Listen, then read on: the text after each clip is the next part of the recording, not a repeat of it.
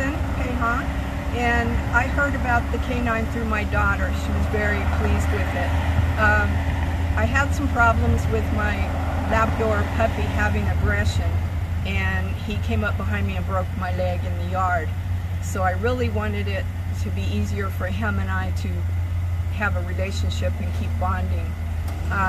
This was real successful. My trainer, David, was excellent. He answered any questions I had, texting every day, sent me a video, which made me feel like Smokey was in good hands.